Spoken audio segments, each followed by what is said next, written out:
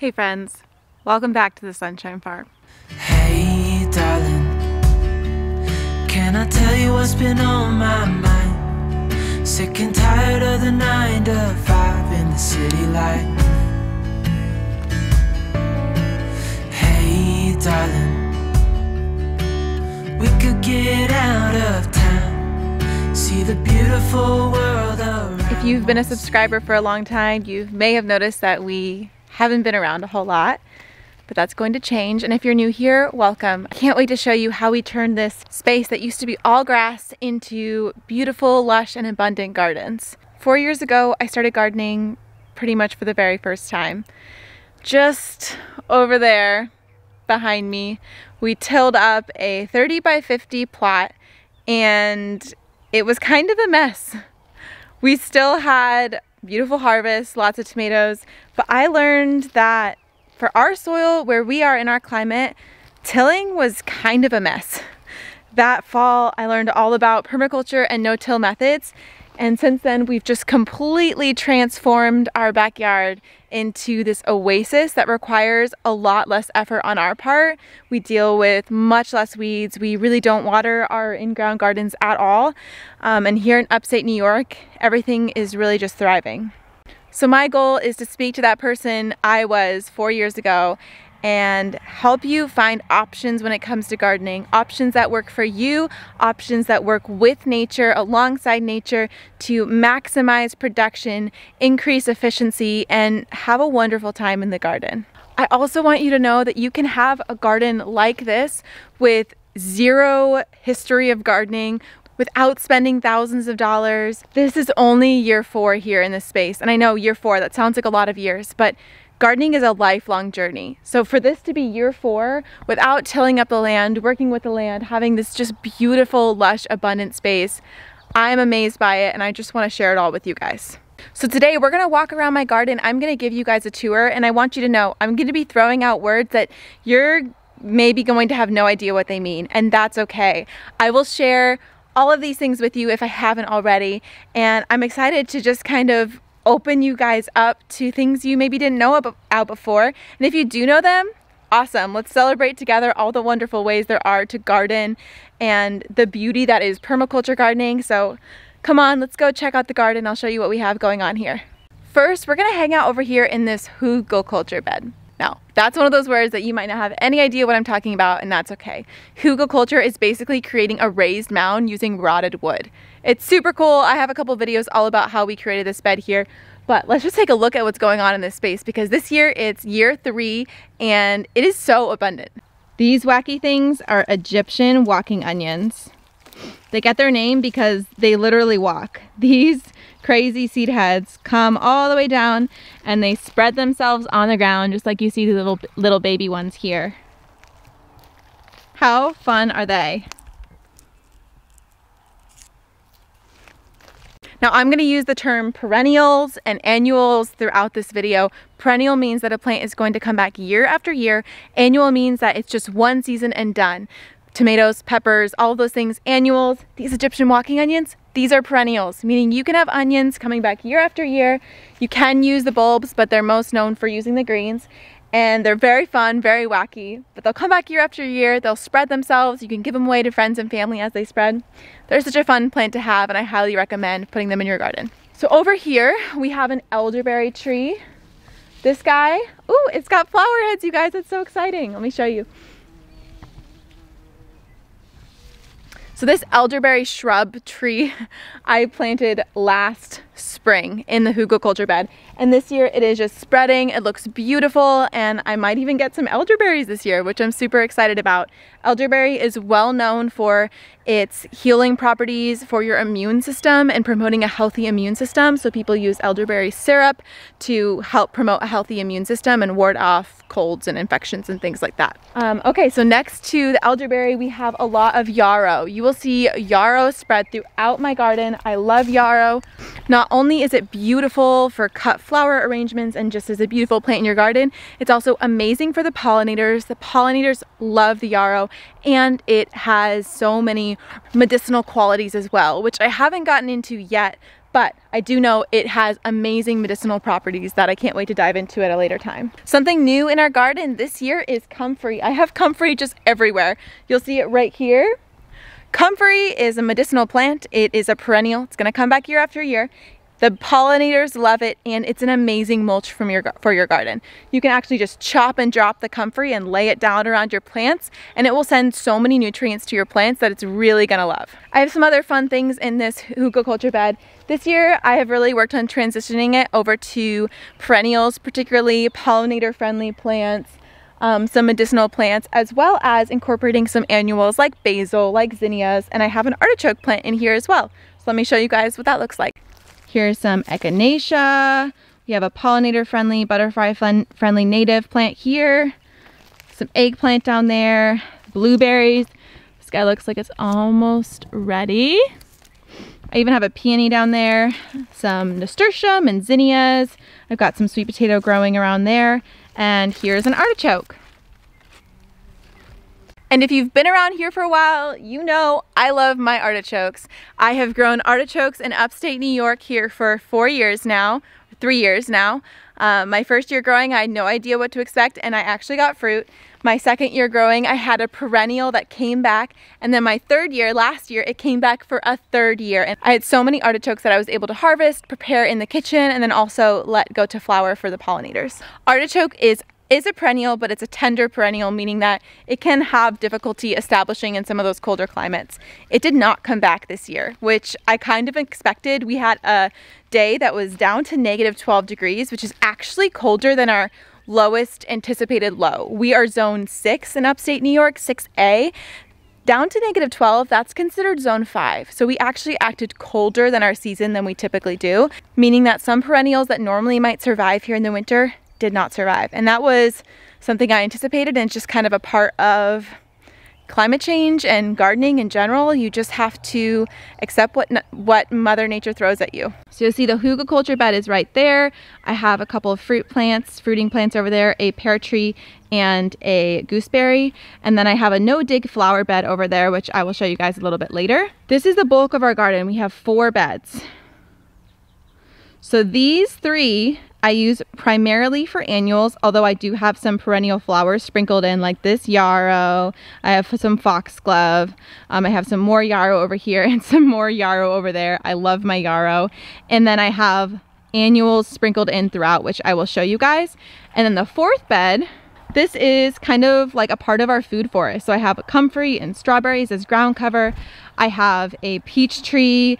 I have different berry bushes and horseradish. I have some lupin blooming over here, some more yarrow, and it's just a beautiful food forest.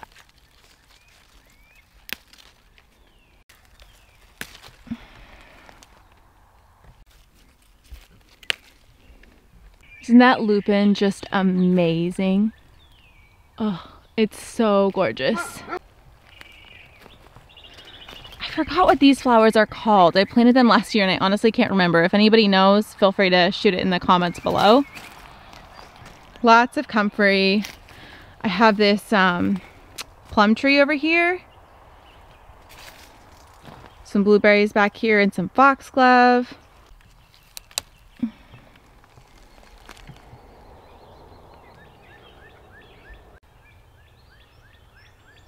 This half bed behind me is actually a medicinal herb and tea garden, and I kind of always forget about it. It is one of those beds that hasn't really been taken care of very well, and with this last winter being so harsh, it did suffer a little bit. I lost some of my perennials, like my lavender. That's okay. I'm going to come into this space and clean it up a little bit, but we do have some really cool stuff like Valeria? That's not right. I have chives. I do have some peonies in here. Valerian is in here. That's that tall white flower going over there. I have some red vein sorrel in there and some other things, but like I said, this area is just kind of not doing so hot, so we'll do a video, we'll go in there, we'll clean it up, and I'll share that process with you guys, because perennials, they are pretty low maintenance, but even still, you're going to need to be making sure there's not a lot of weed pressure, going in and making sure that things are doing well, and replanting as needed. So behind me in this bed, we have some tomatoes and peppers. The tomatoes are starting to finally take off. You'll see them right back there. So we've got tomatoes, we have peppers, we have some foxglove, which is beautiful, but also toxic, so be careful where you plant it. I'm definitely not going to be planting foxglove this close to the house again, because it means I have to watch Malachi, our toddler, very closely in the garden. So we have the tomatoes, and then I let these carrots go to seed. I will save the seeds, but I also love having plants going to seed because the pollinators love it. Carrots have a really beautiful flower.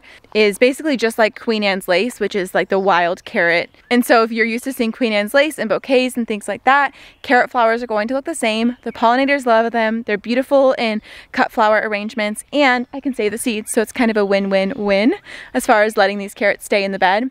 They're kind of dinky because I planted them a little bit too late last year, so instead of harvesting them for food, I'm going to use them in a different way. Beautiful, aren't they? This area back here is something I'm really excited about this year.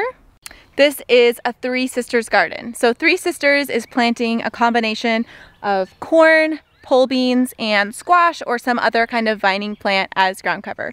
So the corn grows up, then you start to plant the beans. The beans climb around the corn using the corn for support, and they also feed nitrogen back to the soil to replace the nitrogen that was lost from the corn. And then the squash or watermelon or sweet potatoes, in my case, they vine out on the ground, protecting the soil, adding life back to the soil, and keeping weeds from coming up. Three Sisters can be traced back to the Haudenosaunee people that are actually local to the region that I live in Western New York, which is really amazing, and so much gratitude for those people for sharing the tradition and the education of how to grow this. And so many people are blessed by their knowledge of sharing that, and I'm really excited to see it transform this growing space. So something you will learn about permaculture is it is a lot about working with multiple different types of plants together, incorporating interplanting as plants kind of benefit each other with different things, like whether it's ground cover or nitrogen fixing or adding height and support to other plants. Every plant has a role in the garden ecosystem, and you can really maximize that through interplanting. So one thing I did that was kind of fun this year is I actually started my own sweet potato slips using sweet potatoes that we grew in our garden last year. So I took some sweet potatoes, I just put them in some soil, give them a little bit of water, and I let those sweet potatoes grow slips in the months of like February, March, and April. And then when the slips were a few inches tall, I just pinched them off, put them in a cup of water, let them grow some roots, and then I planted them here in the soil. Most of them survived, a few of them did not, and having a barn cat sit on them does not help, so let me just shoo her away. The horses are coming over to say hi, and I just want you guys to be able to see them in case you've missed seeing them for a while.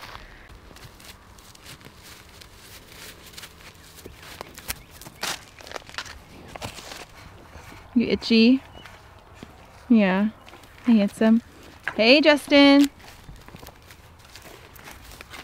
So we have these two horses here, TJ and Justin, a full-size solid paint horse and a miniature horse. Things might be looking a little bit different around here if you haven't been here in a while, because I haven't shared in a while. We no longer have our goats, and we only have one flock of chickens and a couple of roosters. That is because we were planning on moving this summer. We're putting that on hold a little bit because we just changed our minds this summer, simple as that. And instead we're just enjoying the farm right now. But because of that, we did make sure our goats and some of our chickens had a really safe long-term home. And luckily we hadn't rehomed the horses yet, so we still get to enjoy them and their presence until we decide kind of what's next. We have our Three Sisters bed. I just planted this corn just the other day. That's why it hasn't come up yet. So you'll see there's 4 round areas of corn, and the 5th one will go here, squash around them, and then there's some beans around the corn itself. And then over here in this bed, I just planted some tomatoes and some peppers on the outside. So you'll see those guys, they're having a little bit of transplant shock because it was a little hotter than anticipated today. And I'm gonna be planting in some marigolds and cosmos throughout the garden as well. This is our garlic patch. The garlic is looking beautiful this year. You can see nice, thick stalks of garlic. I still need to come in and harvest the garlic scapes, which are beautiful and super tasty. Love garlic scapes. But these guys are just looking amazing this year. I even planted some elephant garlic, which is this bad boy right here. Super big. Oh, the stalks on these are so thick. Garlic is one of our favorite crops to grow on our property because our soil is pretty rich, pretty fertile, but it's also very heavy, and the garlic seems to really thrive in our soil. So we've had a very easy time growing garlic over the past 4 years, but we do deal with a really gnarly pest called the leek moth. And this year I figured out an appropriate treatment strategy and got it in advance, and it's actually worked out pretty well. I haven't noticed any damage from the leek moth, so I can share more about that in future videos. But our garlic, we don't fertilize it, we don't water it, and we don't weed it. And we pull it every year, and it's just beautiful, large cloves. And we have that success through heavy mulching. So this right here, I just took some old tomato stakes and I'm making a little cucumber trellis. I have some cucumbers planted around the base. As you can see, they're just coming up right here. I also have some dahlias. They'll be coming up all throughout the garden, kind of in these empty spaces. Flowers in here, zinnias and cosmos. I love cosmos. They're so pretty. I just love them. And some zinnias. You'll see everything is starting to look dark green. We had some slug damage, and early in the season everything is a little bit nitrogen deficient, but now things are starting to come in really nice and dark green. I think the nitrogen is starting to feed back into the soil. I've got some broccoli in here. I have ranunculus. These are just beautiful flowers. I love ranunculus. They're a spring flower, so they'll be done actually pretty soon here, but I've really enjoyed them just in the past week or so. And then I have some fava beans, which are doing really well. They're starting to put off some pods. And some peas, which I need to come in and do my first harvest of peas.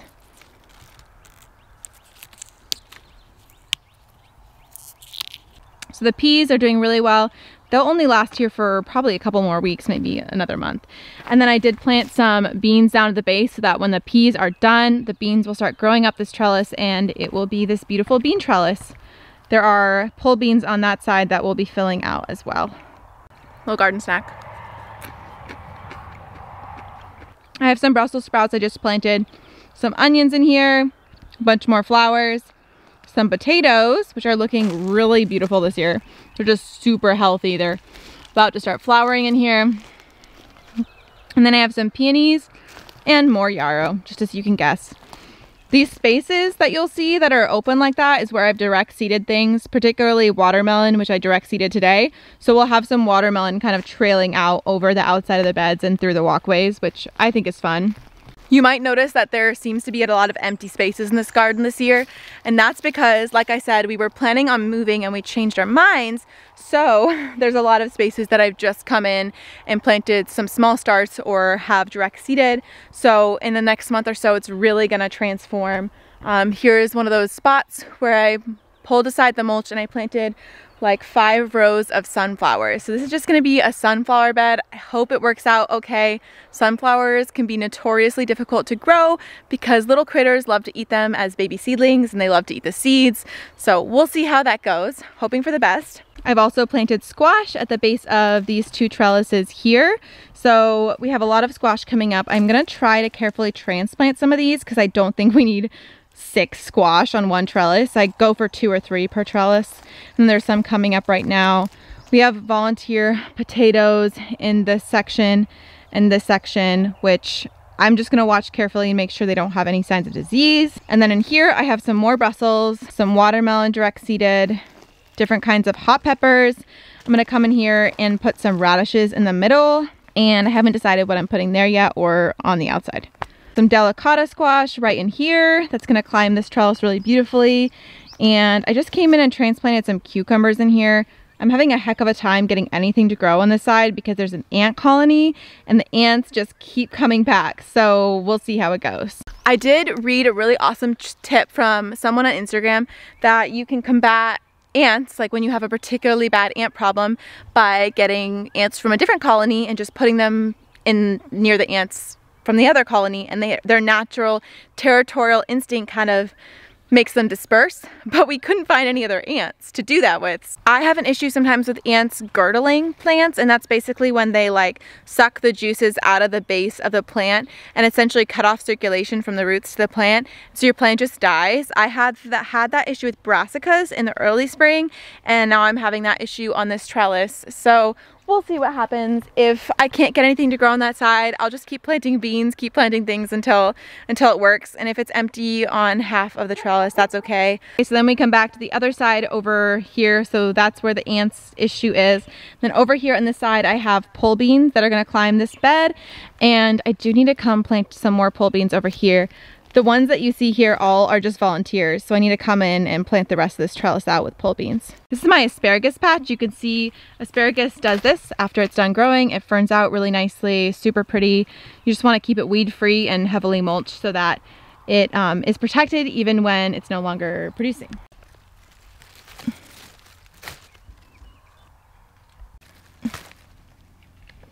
Since my son Malachi is sleeping, that means I get the first raspberry. It's so good. Although I will save one for Chris because they're delicious. And these are the first raspberries of the season. Can you feed it to me? Isn't they good? It's so good. They're so tart and delicious. Really tart. This is serviceberry here. I don't actually know when the fruits are ready, but I think they get to be blue before, so they're not quite ripe yet. So these 3 beds where I grow mostly annuals, they are Ruth Stout beds, which means it's a style of gardening that uses composting in place to grow food. So what we compost in place is our rotted hay that came out of our goat pen. The goats basically pooped and peed on it. It sat out in rain, it sat out in all kinds of weather, and then we took it out of the goat pen and put it straight in the garden. Now goats don't have a hot manure, so it's safe to do this, but if you took it out of a horse pen or a cow pen or a pig pen, it would actually need to be composted first before composting it in the garden. But I really like composting in place because it is easy. It's easy to do, and what happens is over the season, you get to see your garden kind of experience more and more abundance as the season progresses because the composting in place creates a slow release fertilization for your plants, which is really cool. So this permaculture perennial bed that I have over here, the food forest where I have strawberries, the fruit trees, the asparagus, the raspberries, that is a Back to Eden style bed. Back to Eden also uses composting in place, but it uses composting wood chips as the mulch. And for us, what we found is annuals, it's not working so well for a variety of reasons. I can share more in future videos, but for perennials, it is working okay. So we like to use it with perennials just because there are no weed seeds in wood chips, so we don't have to worry about weeding the wood chips as much. Whereas with the rotted hay, as wonderful it is, and as much as we love it, it does tend to have more weed seeds, which means that grass is growing up where we don't want it. And if we left it unchecked, it would quickly become like a grass patch, essentially. But you can see like our garden does not have tons of weeds, and I barely weed. So this method really does work for us for keeping the weed pressure really low and reducing our need for watering. We really don't water our in-ground beds. As we head over there, you can see we have an issue with bindweed or morning glory. I'm not sure if this is the weed, the bindweed, or if it's morning glory that the previous owners planted at some point, but we're working on controlling that. And then you can see all these plants right here. These are all milkweed. So this is the only food source for monarch caterpillars, and so we leave it. We let it kind of expand and grow, even if it grows into the garden space. But it's also really beautiful. It has beautiful flowers. It has beautiful foliage, and I love to see the caterpillars and the monarchs on our property. Okay, so last but not least, this is the kitchen garden, and it goes right up to our back house, the back of our house. The kitchen garden is one of my favorite spots on our property. I love having a space that I can plant really early in the spring because of the raised beds. They warm up faster. I love this arch, which we're gonna have climbing roses climbing, which they're already starting to grow up a little bit.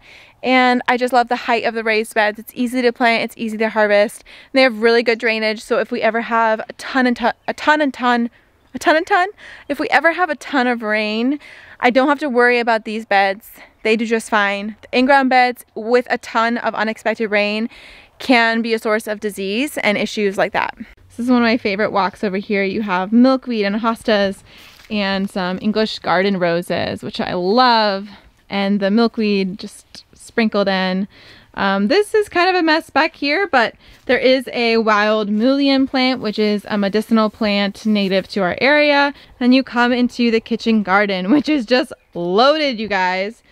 We have beets, bok choy that's gone to seed, and I'm just kind of letting it. Beets and carrots in here. Lots of flowers in here. This black petunia, which I thought was so cool. Some nasturtiums spilling out the sides, and snapdragons. The spinach, which is past its prime. I actually need to chop it and use it as mulch because it is donezo, which is fine. Romaine, my favorite green to grow. More of these ridiculous ranunculus. They're so pretty. I love them so much. Then I have some peas back here. These are purple dwarf peas. I planted them in the back because I figured they'd spill out, and they're dwarf so they don't get real big or crazy. How pretty is this pea? It's like a dark purple color. So cool. Over here we have some anemones. So these little flowers are. They're super cool. Some lavender, snapdragons, and then I have some sweet potato spilling out the sides. Actually planted it in like all the corners of this raised bed. Hey, guess what this is? More yarrow. What do you know? I love my yarrow. And then some oregano, chives, and pineapple sage. A couple tomatoes in here, and then just some beautiful lettuces. Romaine, a red leaf lettuce, and then some green onions in here. In this bed I have some broccoli, which is doing beautiful. It's probably going to be producing heads any day now. Kale, lettuce greens. I planted some summer squash in here in these empty spaces, and some cucumbers that will spill out the side. And I have some hot peppers, some jalapenos all in this area. Here's our green stalk. I do need to feed it. It's looking a little bit nutrient deficient, which makes sense. It's a container, so it needs to be fed a little bit. So I'm going to go ahead feed this guy so that the plants have plenty of nutrients to grow, to continue growing. I also have some roses like this David Austin. Which one is this? Oh gosh, I forget the name of it. It's so beautiful, isn't it? This is a David Austin climbing rose here. It's gonna climb this trellis eventually one of these days. And then on this other side I have a tangerine skies climbing rose, which hasn't bloomed yet, but it shouldn't be long, and it's gonna climb all the way one day. As you can see from my garden, I love growing food, I love growing flowers, and I love growing them together. You will see permaculture means that I incorporate a lot of diversity in my garden. I like to use a ground cover to protect the soil and to feed the soil. Also do my best to reduce the amount of work needed to be able to have a thriving garden, like mulch to keep me from having to weed as much or water as much, and using different organic matter that we have around the property to feed my garden. Hey, that rose bush looks pretty this year, just not as tall. Yeah, it doesn't have the height yet. No.